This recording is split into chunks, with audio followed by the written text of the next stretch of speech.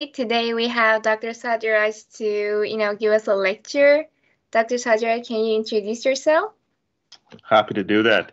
I want to thank you for the opportunity to be able to present and talk to this group. It's fascinating with the new technology. We're able to connect globally. I know I see people coming from all over the world to join the platform.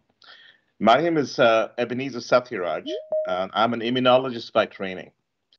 I've been with Nestle 18 years, and currently I lead a group called this Molecular Nutrition Group. And what my team does is tries to understand how nutrition impacts health or disease at the molecular level. So we look at things like microbiome, immune, the various omics platforms, with the goal to be able to really help use that information and knowledge to develop dietary products that will make a significant difference in the pet's life as well as in the people who love those pets. I started my career, I did my PhD back in India, and I know some of you on the platform are from there, back from the National Institute of Immunology in New Delhi. I came to the University of Chicago to do a postdoctoral fellowship. And then I was in the faculty at Northwestern University doing research in the area of autoimmunity. From then, I went into industry, worked for a company in the East Coast, and I came to Nestle 18 years ago with the goal of trying to establish a nutritional immunology program.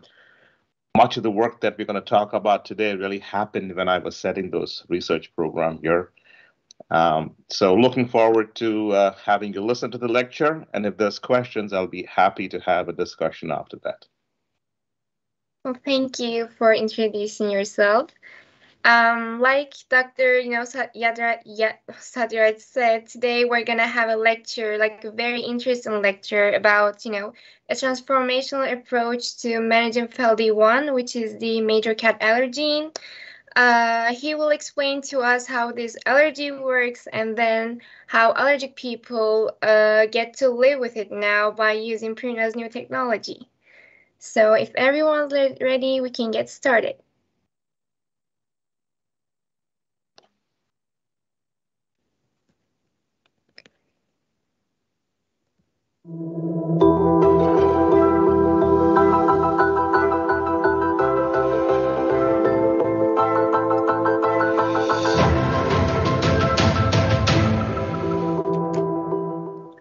Hello. One summer evening, almost a decade ago, our daughter returned from a play date with her friend. And very quickly, my wife and I noticed that she had swelling in the eyes, watery eyes, redness, as well as some rashes. After a few frantic phone calls, both to her friend's mom as well as the pediatrician, we quickly realized that she had spent the better part of the afternoon playing with a new cat that her friend had adopted and that she is allergic to cat. This instance started us on a journey, decade-long journey that led to a scientific breakthrough for managing cat allergens that I'll be talking about today. My name is Dr. Ebenezer Satyaraj. I'm an immunologist, and I'm currently Director of Molecular Nutrition at Nestle Purina Research in St. Louis, Missouri. I lead a team of brilliant scientists who focus on trying to understand the relationship between nutrition and health at the molecular level. I started my career in academia, finishing a postdoctoral fellowship at the University of Chicago in Chicago, Illinois, then moved on to Northwestern University to be on their faculty before moving into industry, the pharmaceutical industry, where I conducted research in the area of inflammation and disease. I came to Nestle Purina Research in 2003 with the goal of setting up a nutritional immunology program. And part of the work that I'm going to be talking about really came from the work that was initiated during that period. In my talk today, I will be starting by answering a fundamental question, which is what causes human allergies to cats? Then I'll move on and give you a quick overview of this novel nutritional approach that we'll be talking about. Then I'll finish up by walking you through several scientific studies that shows both the safety and the efficacy of the approach. So let's begin by looking at the problem. Cat allergy is a major problem. It's one of the most common animal origin allergies in humans. The numbers based on countries vary quite a bit, but worldwide, on average, 1 in 5 adults, which is about 20% of the adult population in the world, have some level of sensitivities to cats. And as you look at the data, the level seems to be increasing over time. Cat allergies has significant consequences both for humans and cats. For cats, it limits the interaction between the allergic person and the cat because people who have allergies tend to avoid interacting with the cat. Now, this can be extremely challenging for the cat as well, has consequences for the cat because although we think cats tend to kind of live by themselves, they do crave for interaction with their owners. The other way that cats can be impacted is that one of the most common recommendations that you'll get from your allergist if you're allergic and have a cat in the household is can you remove the cat from the home to be able to help you with the allergies? It's one of the most gut-wrenching decisions for anybody to take, but therefore it's one of the most commonly provided reason for relinquishment of the cat. And finally, of course, it's a significant barrier to cat ownership and adoption. Allergies to cat also have consequences for humans. Allergies typically cause fatigue, poor quality of sleep, reduce alertness, lower productivity and concentration. There are significant side effects of the medication that people take to be able to manage their symptoms. And above all, there is this emotional toll.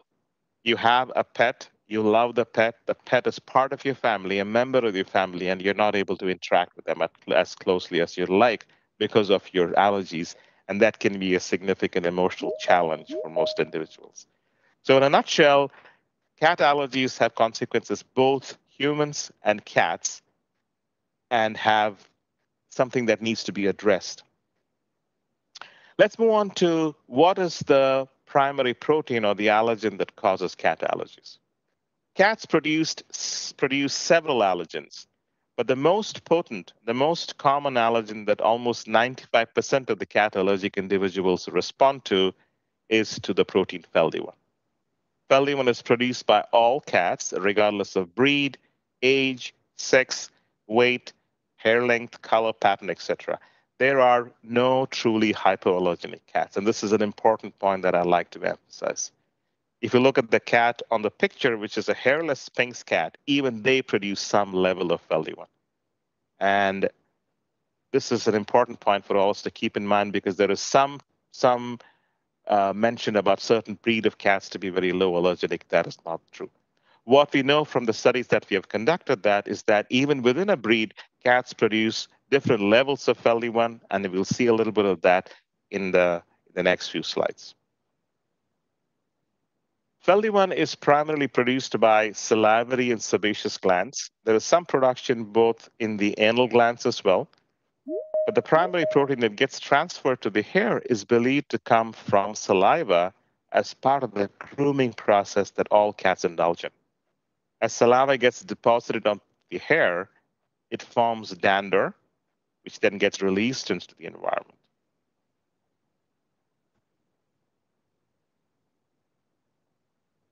Feldy-1 is easily airborne and remains airborne for a long number of time as small particles.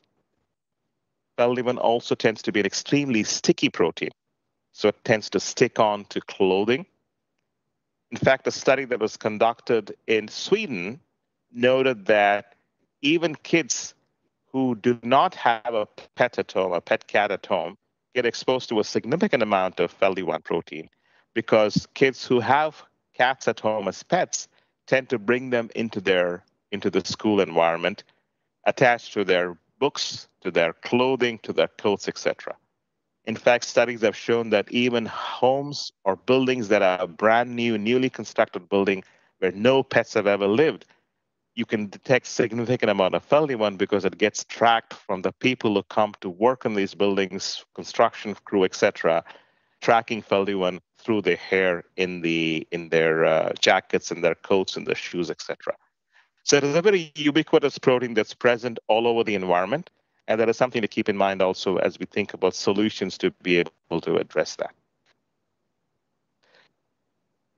So as I described earlier, we did a study where we evaluated 60 cats over a period of a year, looking at their salivary FeLD1 levels. And we had several interesting findings that I would like to quickly walk you through. So what you're seeing here are two representative cats from the study. And what you can immediately see is that although these cats are not particularly known to be low allergen breed, these are just domestic short hairs, you see that within that group of cats, there seem to be cats that have very low levels of FeLD1 and other cats that tend to have a very high level of FeLD1. The other interesting finding is that if you look at the some cats as you follow over the year, there are some cats that tend to have their FeLD1 levels vary quite significantly during that period, and others not as much. So, for instance, if you look at this particular cat, she started with a low of 4.2, but a high of 322. So there's a huge range of FeLD1 levels that she had over the period of a year. Whereas if you look at this particular cat, the level was much more tighter, only between 0.1 and 1.2. This is interesting. Is if you look at some of the experiences that I've heard talking to people, I shared these results with a veterinarian at a meeting in Europe, and this veterinarian colleague of mine, and her husband, who happens to be allergic to cats, foster cats for over 20 years.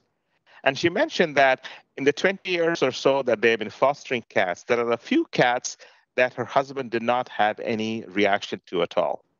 In fact, two of those cats, they ended up adopting and keeping them as part of the household. And when she looked at this data, she said, this might perhaps explain why my husband doesn't react to these cats, because perhaps they have very low levels to begin with. And this is an interesting insight and perhaps relevant to some of the experiences that you might have had as part of your practice or talking to friends. The most important last point that I want to make about FeLD1 is the fact that the biological function for FeLD1 is unknown. Therefore, the potential health and welfare effects of stopping its production are also unknown. And as you'll talk as part of the study that we have done, this is a hallmark of the approach that we have taken, in that the approach that we are proposing does not stop the production, does not alter the production of FeLD1, does not destroy the FeLD1. In fact, it retains the normal physiology of FeLD1 in the cats. Let's now move on and take a look at the current management strategies that people use to manage allergies. So what you're seeing here is the path that the allergen takes from the cat to the environment, and then people who are allergic to cats tend to get exposed to the allergen and then start developing allergic symptoms. If you overlay that with the management strategies people currently use, it again falls into three buckets: strategies that revolve around the cat, strategies that revolve around the environment, and strategies that revolve around the allergic individual. The two strategies that is commonly recommended today that revolve around the cat is relinquishing, which is removing the cat from the household, or avoiding interactions. Both of these are difficult to implement, as we will see in the subsequent slides. The second approach is trying to manage the environment, and this really involves a lot of cleaning to be able to keep the allergen levels low. In some cases, it involves changing to hardwood floor, removing carpet and replacing it with hardwood floor, washing or changing upholstery very frequently, all with the intention of trying to remove the amount of allergen that gets accumulated in a home that has a cat. The third sets of strategies revolve around the allergic individuals and really fall into two categories. One, strategies that prevent symptoms once the person is exposed to the allergen, and this involves primarily immunotherapy, where you prevent developing symptoms when you're exposed to the allergen. And then once you develop allergies and start having symptoms, you manage these symptoms by using medication. Let's quickly walk us through the limitations of the approaches that I described. Let's begin with approaches that revolve around the allergic individual. The two that we talked about are immunotherapy and treating symptoms of allergy. Immunotherapy, as you all know, can be costly and can involve long term treatment, sometimes years. And interestingly, immunotherapy is believed to work effectively for certain allergens. But if you look at data for efficacy for cat allergies, the data is very limited. Most studies suggest that the efficacy for cat allergies tend to be very limited. If you look at people addressing the allergen by managing the symptoms, either they take prescription drugs or over the counter medication, all these involve drugs that are antihistamines or decongestants. All these tend to have significant side effects and, of course, the cost involved. The other key thing to keep in mind is that both these approaches only benefit the individual who is taking them. People who undergo therapy will have benefit. If you have symptoms, you need to take medication. So, in a household where you have multiple allergy sufferers, each of them has to go through this process to be able to get the benefit.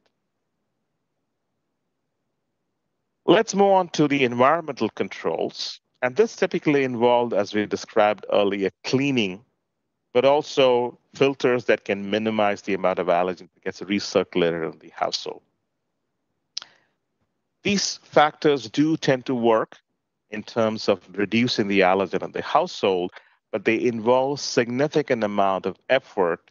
They're costly, and it is very hard to have long-term compliance because you need to be able to do this day in and day out as part of a regimen to be able to effectively manage allergen in the household. Then we go to approaches that revolve around the cat.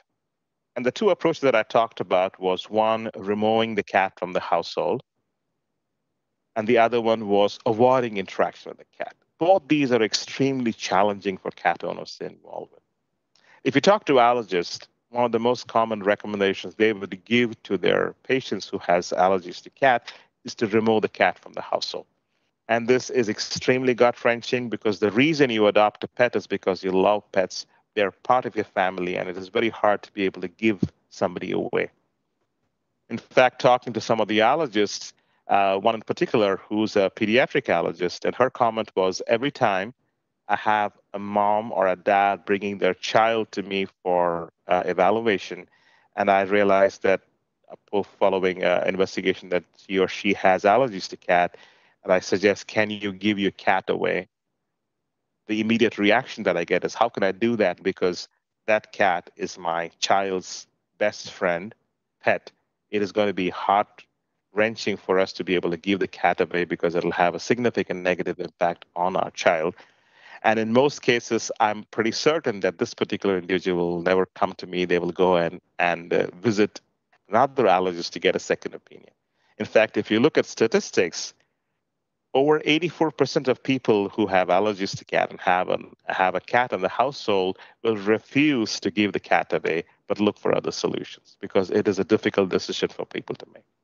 And of these, 20% would be more comfortable changing the allergist to get a different opinion rather than going with the recommendation that he or she would make.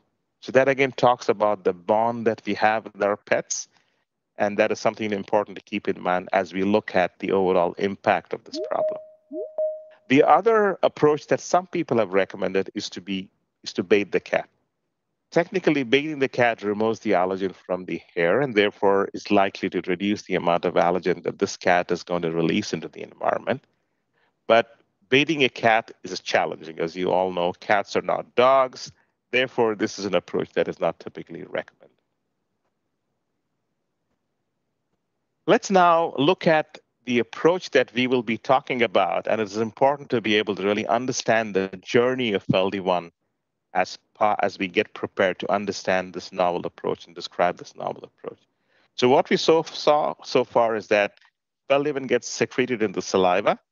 Then gets distributed through the hair during the grooming process and eventually enters the environment as shed hair and dander. We saw it stays up in the environment and gets to released into the environment and gets sticking onto carpets, upholstery, clothing, and that's how it gets disseminated within the environment. What happens when somebody who's allergic encounters the FeLD1 is that it goes and binds to receptors that are present on the mast cell. These receptors are called as IgE molecules. So if a person is allergic to cat, they tend to have IgE molecules that are directed against FeLD1.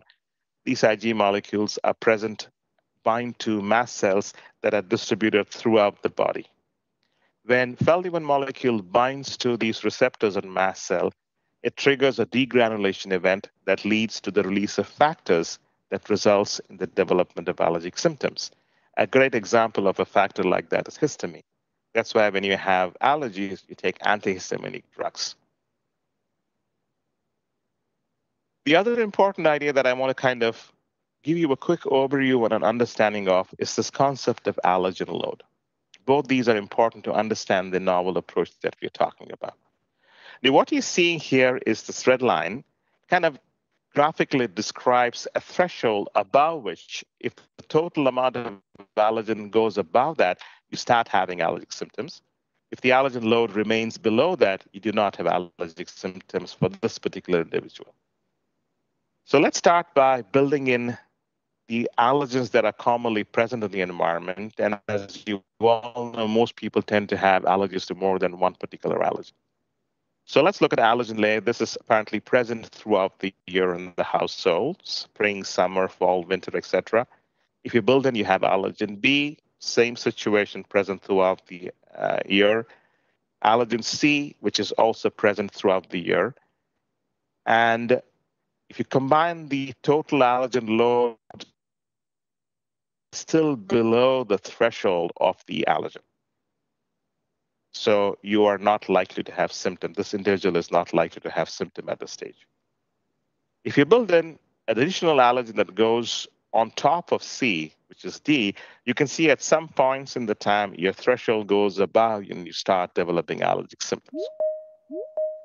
Now, if you assume that, let's take for the example as an example, if C is is FeLD1, if you're able to reduce the amount of allergen in the environment by how much allergen the cats are depositing into the environment, you're likely to keep the allergen load below this threshold for most of the year, and therefore likely to have a benefit. Now, again, I'm trying to explain this as a concept. This is very unique to each individual, the level of sensitivity, the different allergens that they're responding to. But the concept that I want to share with you here is that you want to be able to keep the allergen below a certain threshold to be able to have no or reduced symptoms. And the approach that we're taking is to be able to have a diet that I'll talk about that actually tries to do exactly that. So before we go on to the next part of my talk, where I'm going to give you a quick overview of this novel approach, let me recap the key things that we learned in the first part of my talk. FeLD1 is the key allergen that most people respond to. It's a protein that is produced in the saliva as well as sebaceous secretion gets released into the environment through the grooming process where FeLD1 is deposited onto the hair, dries, forms dander, and gets into the environment. An allergic individual has IgE molecules that are specific for FeLD1 that are bound to mast cells. And when FeLD1 comes in contact with this particular receptor, there is a degranulation event that leads to the release of factors that cause the allergy. If we block the interaction and prevent the degranulation event, you're likely to have a benefit of not having those factors released. The final concept that we walked through was this idea of allergen load, where you want to be, the goal is to be able to keep the allergen level below a certain threshold for somebody not to have symptoms. And this is something that is also very unique for that person, for the environment they live in. But as a concept, the idea is to be able to reduce the allergen load in the environment.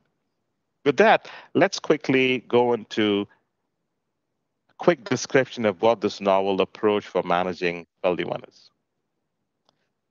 So the goal of the approach for us was not to stop or alter the production of FeLD1 because, as we discussed earlier, its function is not clearly known for the cat, and therefore you do not want to interfere with this production or suppress its production, but to be able to look at an alternative way of trying to keep the levels of allergen in the household below a threshold where symptoms are less likely to happen. And we use an antibody technology, IgY egg antibody technology, to be able to achieve that. And I'll quickly walk you through that. This is a technology that's been proven to be safe and effective for decades. So a couple of words about what is IGY technology. IGY is the avian equivalent of mammalian immunoglobulin. And egg-based IGY ingredients have been used for decades in the livestock industry and now getting a lot of interest from the human dietary supplements. So it's a safe ingredient that's been used quite extensively in the food space. And this is the technology that we'll be using to try to reduce the amount of allergen that gets into the environment from the cat. So let's look at this video that talks about that describes our idea of using antibodies, egg antibodies directed against FeLD1 from binding and neutralizing FeLD1. So if you look at the video here, what you see here are these are two IgY antibodies that is specific for FeLD1 that tends to bind FeLD1, which is the protein that you see in the center. Let's look at that.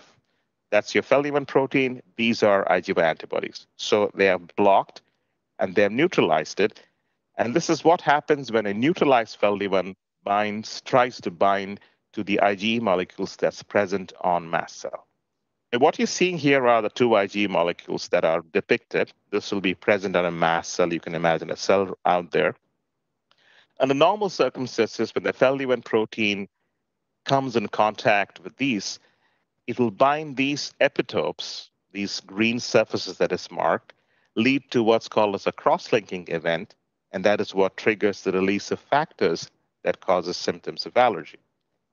Look what happens when a neutralized FeLD1, in other words, a FeLD1 that's been bound by anti-FeLD1 antibodies derived from egg, tries to approach these two receptors.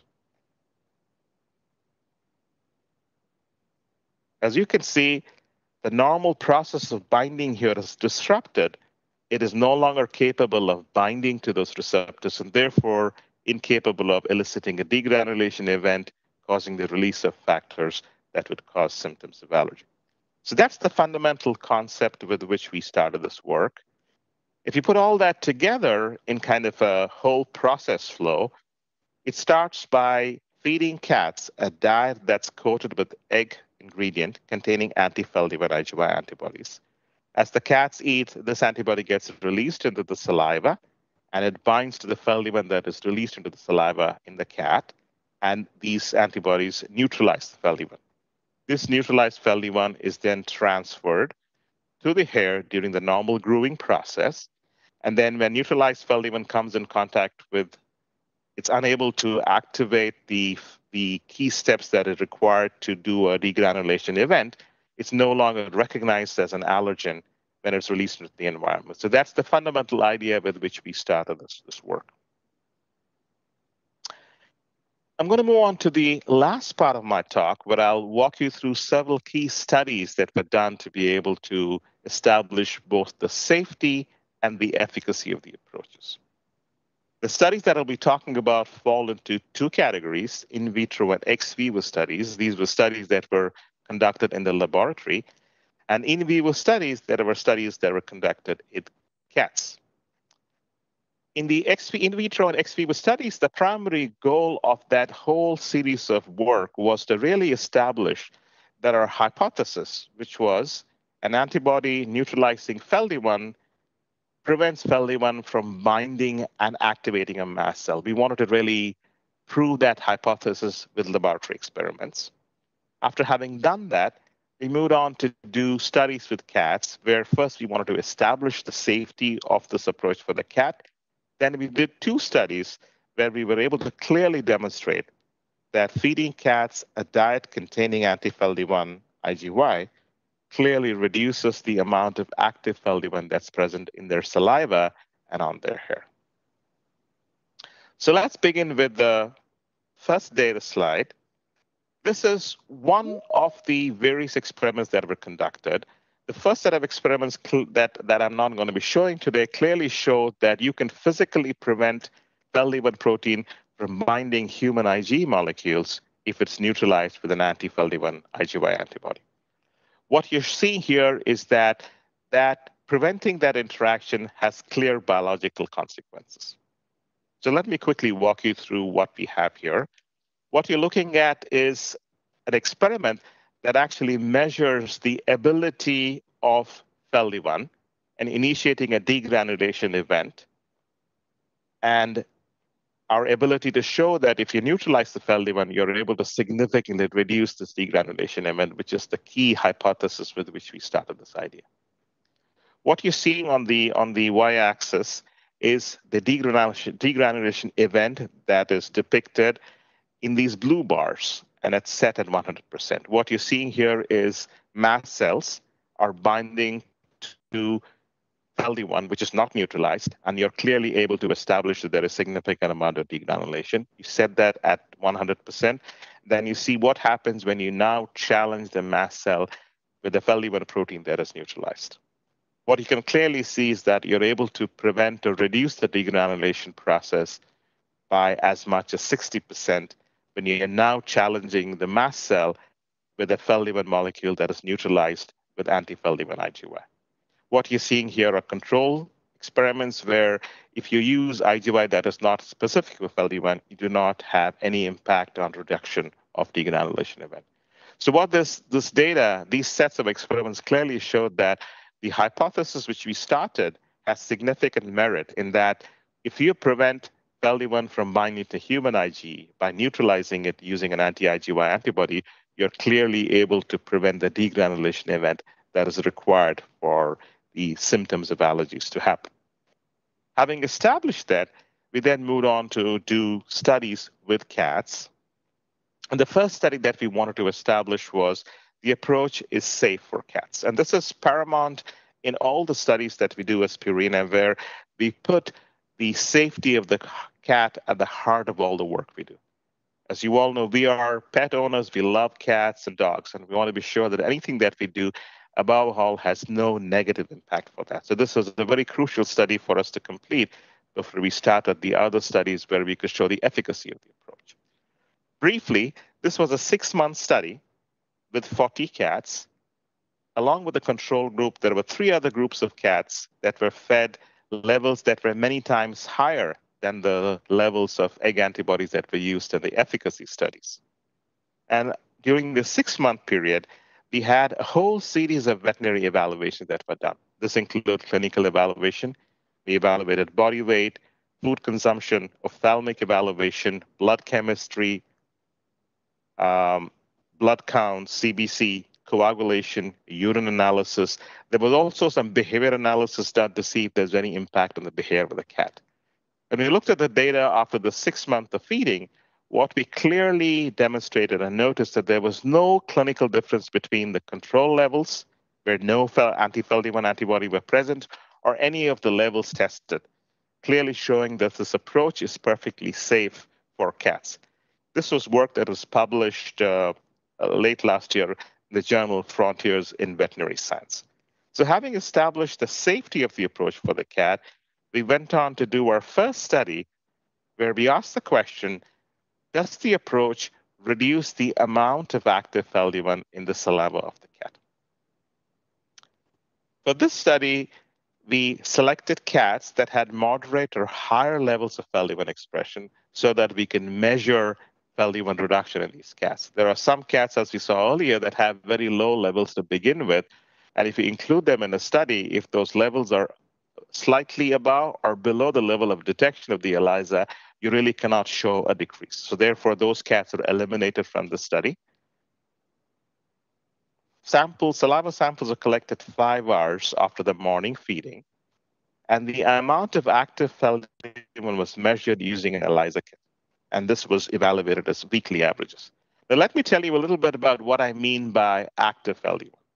The ELISA kit uses the same approach where the FeLD1 antibody has to bind to the capture antibody in the kit to be able to detect. A neutralized FeLD1, which is unable to bind to human IgE, is also not able to bind to the captured antibody in the ELISA assay. And therefore, the ELISA assay can only detect free FeLD1. In other words, neutralized FeLD1 cannot be detected. And therefore, what I'm referring to active FeLD1 is FeLD1 that is still remaining in the saliva of the cat that is not bound by anti-FeLD1 IgY and therefore not utilized. When we looked at the data from the study, each cat served as its own control.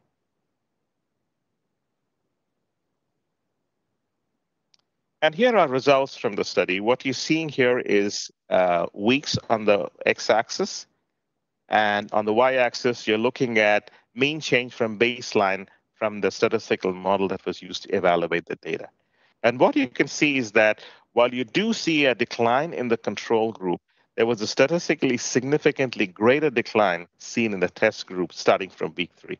In fact, you got a 24% reduction of active FeLD1 in the saliva of these cats starting from week 3 onwards. This was work that was published also last year in the Journal of Feline Medicine and Surgery. Having established the fact that the approach that we started with can clearly reduce the amount of active FeLD1 in the saliva of the cat, we went on to ask the question, what happens to the amount of active FeLD1 in the hair of the cats? So here's the summary of the findings from the study. So the first proof of concept study clearly showed that feeding a dry cat food coated with anti-FeLD1 IgY significantly reduced active FeLD1 in the saliva of the cat, starting with the third week of feeding. Having done this, we went on to ask the question, what happens to the hair FeLD1 levels? And for this, we designed the study to be able to ask the exact same question, which is, can a diet containing anti-FeLD1 antibody reduce the amount of active FeLD1 in the hair of this cat? This was a much larger study where we had 105 cats that were fed a control diet for 2 weeks, followed by a test diet for 10 weeks. Hair was collected by brushing the front, shoulder, and sides of this cat. Active FeLD1 was measured using the same ELISA assay that I described earlier and was evaluated as weekly averages, and each cat served as its own control. Here are the results from the study. What you're seeing on the y-axis is the weeks baseline and week 1 to week 10. On the y-axis, you're looking at the absolute FeLD1 levels in these cats here. And what you can clearly see is that, again, there is a decline starting from week 1 and week 2, but starting week 3, you start seeing a dramatic decrease in the amount of active FeLD1 that can be detected in the hair of this cat, and that lasts almost until the end of the study. This work was also published earlier last year in the journal Immunity, Inflammation, and Disease. If you look at the data overall, 97% of the cats showed reduction of FeLD1 levels as compared to the baseline. 86% of the cats showed a reduction of 30% or greater, and 50% of the cats showed a reduction of 50% or greater. And let me put that in context for you. What this shows us that the approach of feeding a diet containing anti-FeLD1 antibodies is clearly able to reduce the amount of active FeLD1 in the hair by as much as 50% based on the data that we have from the study. And that is kind of denoted here. If you look at the average reduction over the period from week 3 to week 10, there was an average reduction of about 40%. Clearly showing that you're able to reduce the amount of active FeLD1 by almost 50% once these cats get onto the diet containing anti-FeLD1 antibodies.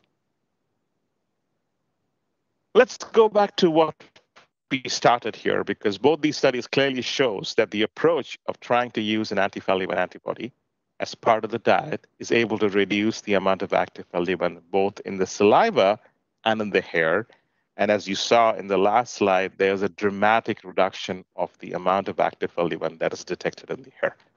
And if you connect that with the earlier idea of trying to reduce the amount of allergen in the environment below a threshold, this is clearly has the potential to be able to deliver that. So if you go back to the slide that we started, where we were looking at the current management of cat allergies, approaches revolving around the cat, approaches revolving around the environment, and then approaches around the allergic individual. What we're proposing is another approach that can be added to this overall strategy to be able to reduce the allergen level that eventually gets into the environment. What's unique about the approach, as we saw in the studies that I described, is that not only is it safe and effective, but it's also very simple to use. Because if you look at the earliest approaches, relinquishment avoidance challenging for an individual to adopt. Cleaning extremely tedious, hard to be able to keep maintaining, and of course approaches that involve the allergic individual, you have to have significant investment and time and effort to be able to get those benefits.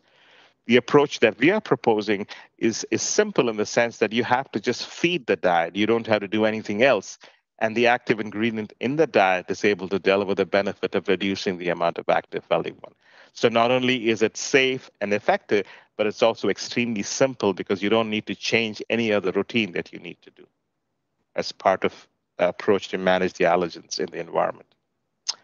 So the scientific breakthrough that I'm so excited to share with you and walk you through these slides is really a part of a comprehensive allergy management plan. And we believe this approach can reduce cat allergens while importantly keeping the cat in its loving home, which I know is extremely important for people like me as well as others who love their pets. So let's quickly summarize the key points that we discussed during this presentation. So the innovation delivers specific anti-FeLD1 antibodies, also called as IgY, in an egg product ingredient that is coated onto the cat's kibble. The anti-FeLD1 IgY is safe, and it effectively neutralizes active FeLD1 in the mouth of the cat as the cat chews the food. As cat grooms, the neutralized FeLD1 is transferred to the cat's hair. Neutralized FeLD1 is no longer recognizable as an allergen when released into the environment. And most fundamental to this approach is that the normal FeLD1 production is maintained and cat's overall physiology is not impacted. Thank you very much for your attention.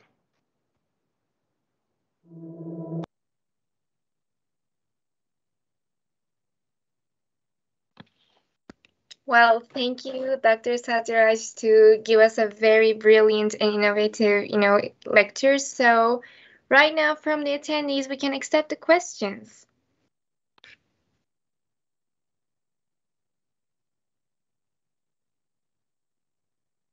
So you can raise your hand and we can unmute you, or you can text your question from the chat, however you like.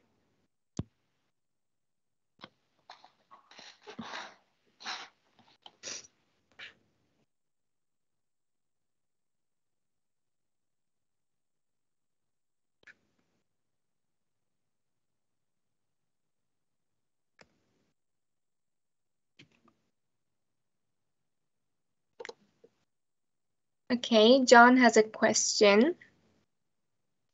Right, go ahead, John. Hello, doctor. I'm just wondering if how long usually does the protein sticks to a surface or a clothing for how long does it stay there, and how long usually it deteriorates and it doesn't make a allergic reaction to humans afterwards. That Right. That's a very good question, and that's one of the unique things about FeLD1 protein.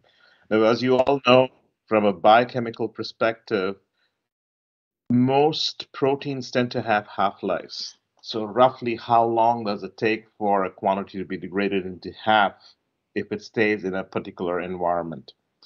Studies have shown that the half-life for FeLD1 tends to be very long, roughly about 6 months. So if you start with 10 units, it's going to go to 5 units in 6 months and then go on forth.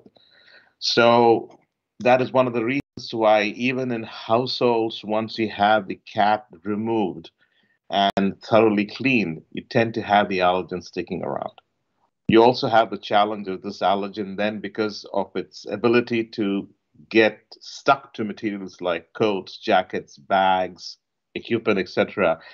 It's very easy for it to get transported to different parts of the household, in the community, And therefore, in even homes or locations where no cat has ever been, you tend to have significant levels of FeLD1 detected. So that's kind of the unique nature of this allergen, which causes some of the complexity and the challenges that you see. Thank you so much. Okay, we have a question from chat. Mohana from India asked, which countries is this kind of cat food launched commercially? I don't have the information off the top of my head because I typically talk about the science piece. But my understanding is it's available in North America, it is available in Canada, some countries in Latin America. In Asia, I believe Japan, Korea, uh, as well as some Australia and New Zealand. I'm not sure about India as yet. So, and that is something that, if you send in your information over uh, the organizers, we may be able to help you get that answer. But I'm based on what I know so far, I don't think it's available in India as yet. Okay, thank you. Also, I have a question. As we know, IG1 is an immunoglobulin that, we find in avians, as you said. How does it work in a cat? That's a very very important question to answer and understand, because what IgY does, it actually goes and physically binds the allergen in the oral cavity. So if I discuss, as I described in the earlier part of my talk, the allergen is secreted into the saliva. From there, it gets onto the hair because of the grooming behavior that cats exhibit. Mm-hmm. And what the IgY that you deliver through diet does is it goes and binds to the allergen. And therefore, the important point there is it does not destroy the allergen or break down the allergen, does not prevent the cat from producing and secreting the protein. And that is important to point out because we don't know what the function of FeLD1 is for the cat. So we just don't want to completely switch off its production. All we're doing is you're binding it and masking it and preventing it from interacting with the human machinery that eventually cause the symptoms. Oh, So okay. it's purely a physical interaction only in the oral cavity. Now, once some of the protein obviously is going to be swallowed, some of the IgY is going to be swallowed as part of the diet, then it's going to be treated just like any other protein that gets digested. Okay. Thank you for answering that question. Mohana also asked, is Purina the first and the only brand to do this research and launch the product? That is correct. Yes, Mona. Yes, we are the first to do the work. I know that for certain, and I'm also very certain that we are the only one who have a product in the market that is able to deliver this benefit. Isabel asked that, do you think this diet or some similar technology should be used even in households in which there are no humans with cat allergies, thinking about the potential impact community health since FeLD1 stays in the environments for so long? Pardon me. And that's an interesting question, and I really cannot comment from the standpoint for community health perspective. But one of the things to keep in mind is, and this is something that we've heard from, excuse me, the lots of consumers, is that let's say somebody has a cat in the household and they are able to manage their symptoms taking tolerance therapy, for example. The challenge with that approach is that only benefits you. And let's say there is nobody else in your household who has allergies, doesn't cause them any issue. But let's say a friend or a relative is coming home who or she might have allergies. The approach you're taking to prevent your symptoms is not going to translate and benefit them. That's one of the unique things about this approach, is because you're trying to tackle the allergen at its source. So it's likely to benefit you, others in the household, or anyone who comes in your home. So in that sense, it makes sense to kind of look at this approach very differently from what you do with the traditional approaches that people take today, which I described in my presentation. So that's one of the unique features of our strategy. Okay, can I ask a related question to this? Okay, so does it matter for, I mean, does does it do a change for a cat to eat, a normal formula or this kind of a formula for, its, own thing? As far as the diet is just it's a highly nutritious, it's a great formula, as many of you know. So whether you feed this diet or feed any other diet to the cat, a diet that is able to deliver the same level of nutrients that's required, you're going to get the benefit for the cat. And as I told you, there is no direct impact of this particular protein to the cat, because all that it does is physically binds the allergen. The allergen then gets released into the environment through the grooming process. It's bound and neutralized. As soon as this protein is eaten, it's just going to be treated like any other protein. So there is no direct benefit in that sense to the cat. And also in the studies that we have showed, and I walked through, there has no significant biological impact on the cat that are eating this particular diet, or a test that contains significantly higher levels of the antibody in their diet. And that really speaks to the safety of the approach for the cat. Yeah, that sounds really great. Thank you for answering that. Again, you guys, if you have any questions, you can raise your hand and we can give you the mic. You can unmute yourselves then.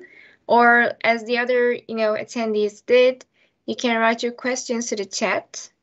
So we'll be happy to answer those.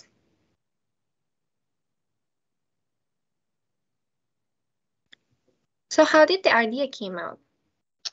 So the idea came out of a personal experience that I had, which I described in the presentation. We didn't realize our daughter was allergic until she came home one day with symptoms, and then I got interested in this particular topic, and there were some discussions going on at that time within the company, within my research group, to say, is there a way for us to be able to specifically block the allergen or remove the gene? Now, it has two challenges doing that. One, technically, it's very, very difficult to do. Second, again, going back to what I said earlier, you do not want to shut off a deleted gene whose function you don't fully understand, because there are consequences to the cat.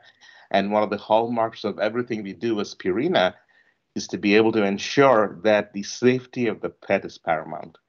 So then we went down the path saying, if that's not possible, is there a way for us to have a different way of blocking the allergen? And that's really how this whole idea came out. And it's been almost a decade and a half that we've been working on this. It's such a creative and brilliant idea. And Isabel asked another question saying that, is there much research being done to find out the physiological function of FeLD1 in the cat? Great question. There is not much. There is very little information out there. Some people believe that this has some kind of a pheromone type function, but again, it's all speculation at this point. What we know is that both male and female cats produce FeLD1. Male tend to have a slightly lower levels, and as soon as they are neutered or desexed, the levels kind of go back to a little lower than where they started. But all this is just based on a few publications. I don't think a thorough study has been done to define the physiological function of FeLD1. None that I've seen published. Thank you for answering that question. Okay, does anyone else have any other question?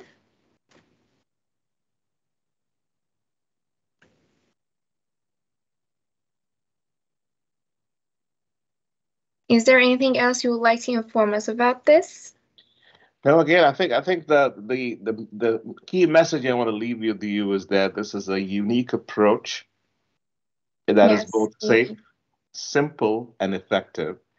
It also want to highlight the amount of work that went into developing this. It's safe for the cat, and it also speaks to the commitment that we have to be able to really bring revolutionary science and implement in our products. So I'm great. I'm hoping this will get sold all over the world eventually, and people can benefit from it.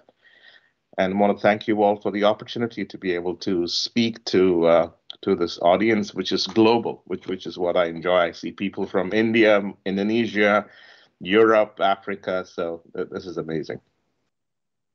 Thank you for attend this lecture with us. We're so grateful to have you. Great. Thank you very much. Also, I've seen, in Turkey, I'm based in Turkey. Okay. I've seen the commercials and I've seen it being sold on market now. And I know that a lot of people, a lot of, friends of mine who has, cat allergies, even though they're in vet school, now switching to this, to give it a try. And as I've heard, it's, working well. So it's just really great to do, such a big impact with, so simple and so safely. Yeah. So that's really great. We've been getting the feedback that we've been getting, and any of you can Google and check, for example, it is sold on Amazon or Chewy.com. These are two websites in the US. Amazon, everybody knows. Chewy, I think, is only in North America.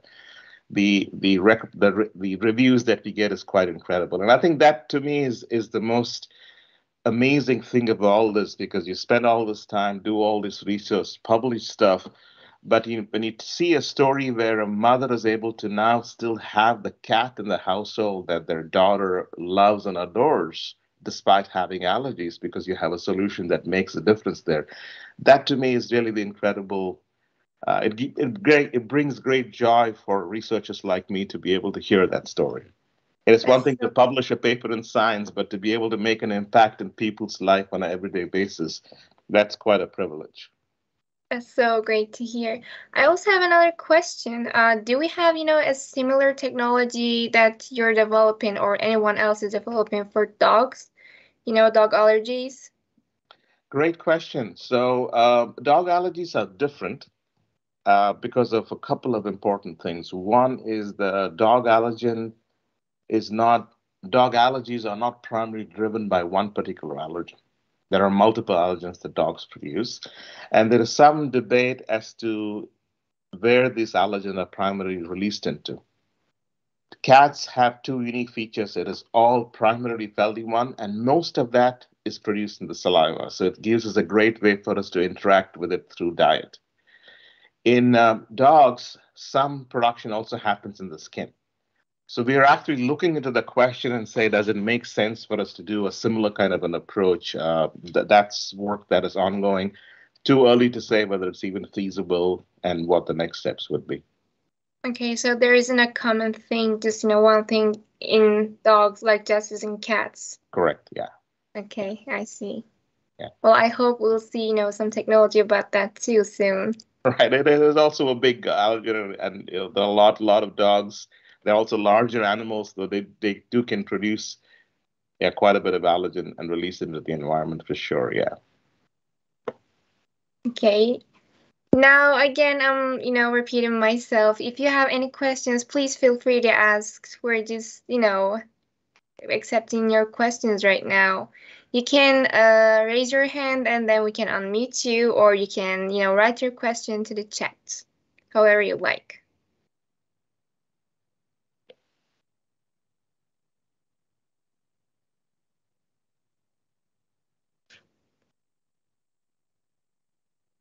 John has a question again.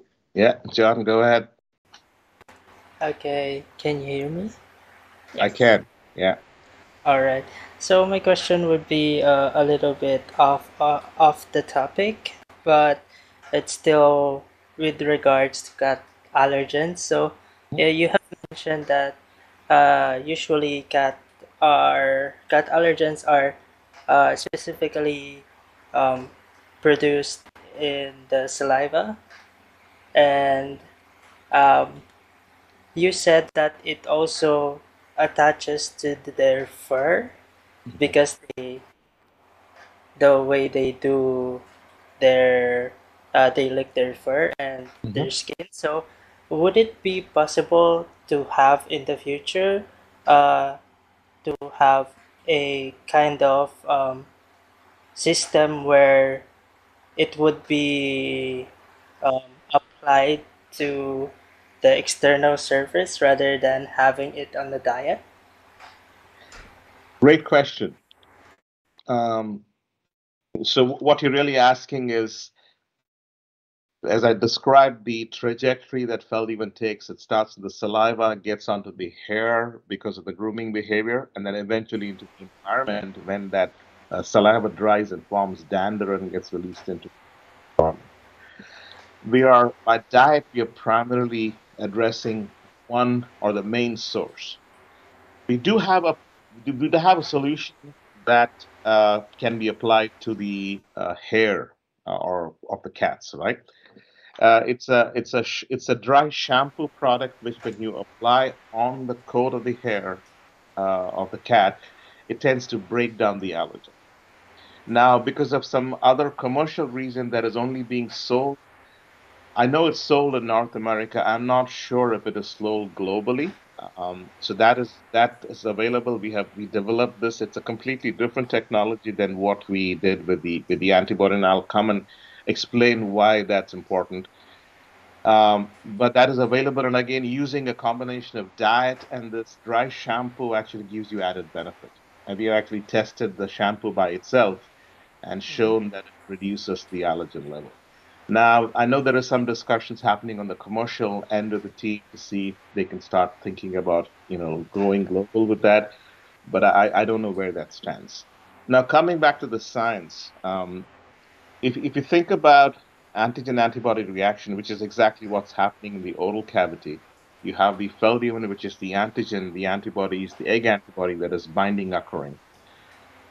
As you all know, antigen antibody reactions need to have certain conditions for it to be in the interaction to happen and the complex to remain stable.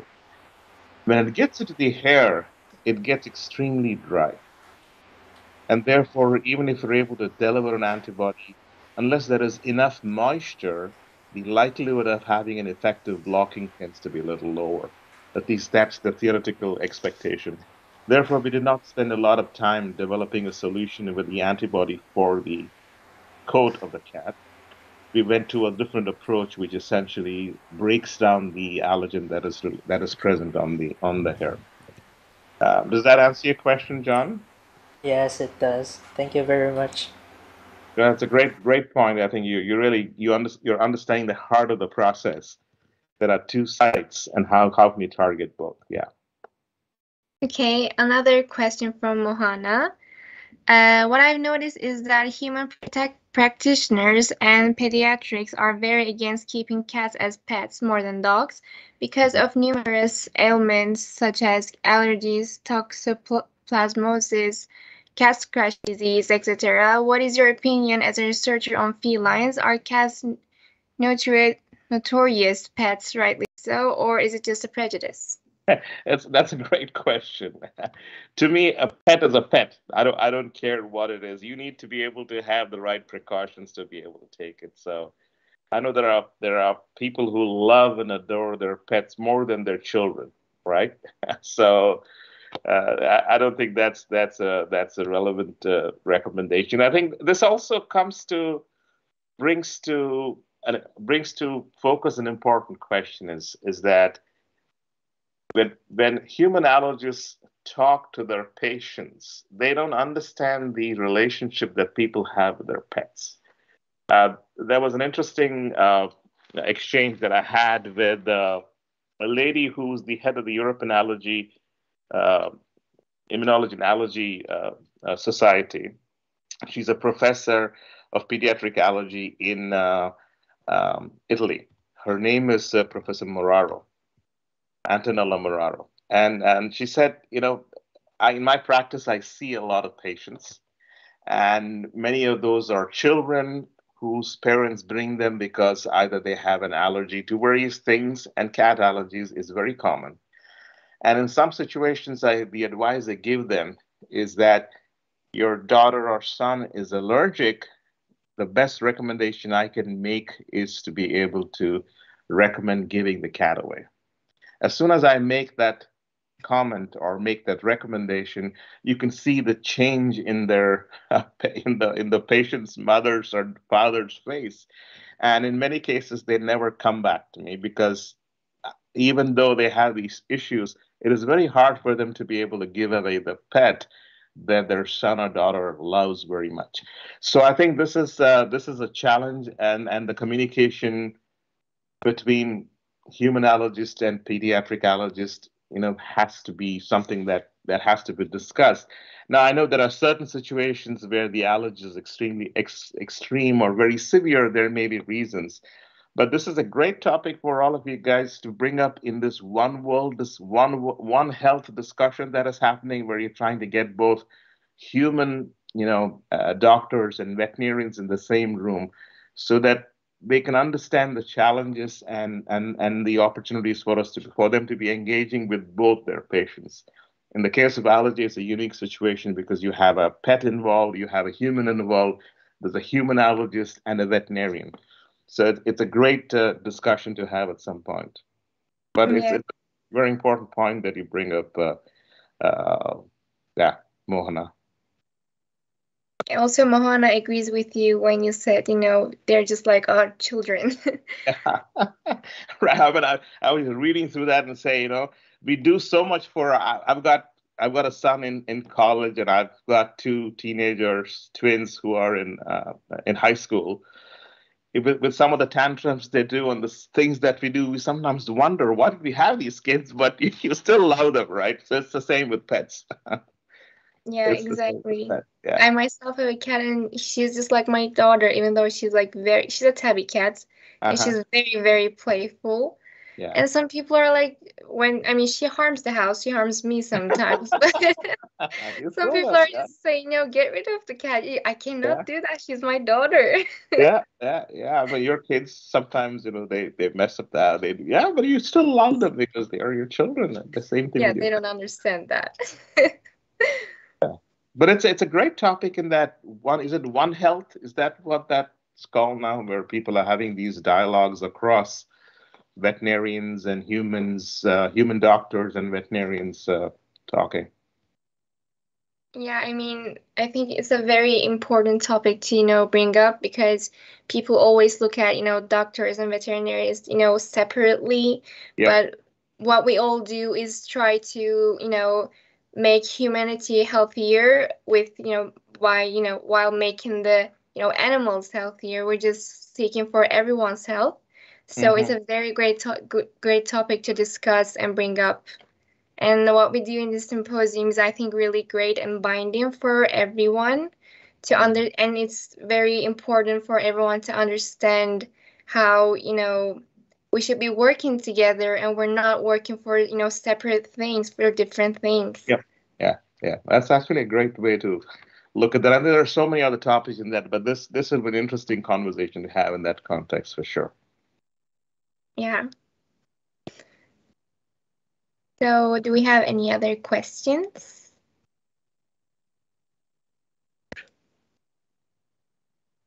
Hmm.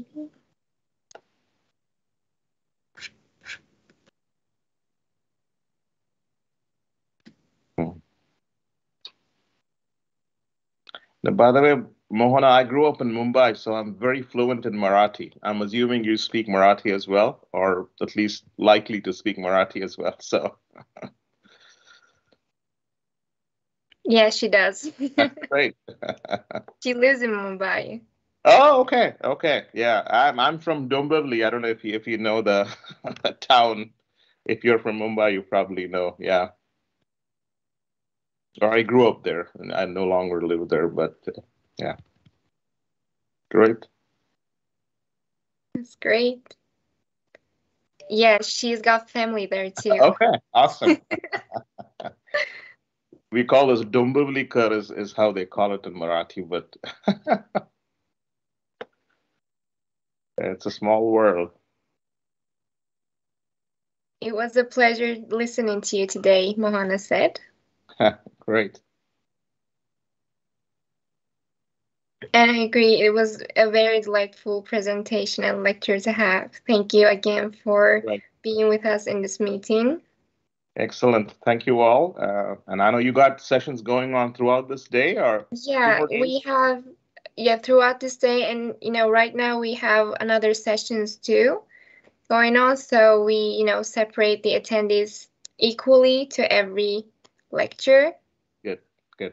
Excellent. Great. All right. Thank you very much. Pleasure talking to you all, and good luck with your careers as you get to go and do great things in the world. Thank you again. All right. Bye now. Have a nice day. Thank you. Bye. Goodbye. Thank you. Bye.